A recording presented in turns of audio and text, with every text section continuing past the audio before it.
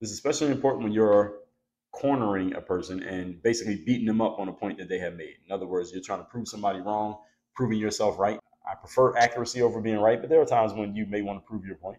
Let's say a lawyer cross-examining a witness in court, you catch them in a lie or you catch them saying something that makes them look stupid or destroys the case of your opponent. You want to get them in that corner and just beat them up like a boxer. You get your opponent in the corner, don't let them get out of the corner. Now you just want to keep pounding on them while they're there in that corner, but of course without getting counterpunched. But the whole point is you want to build a frame around that situation so you can keep taking advantage of that situation while it's where it is.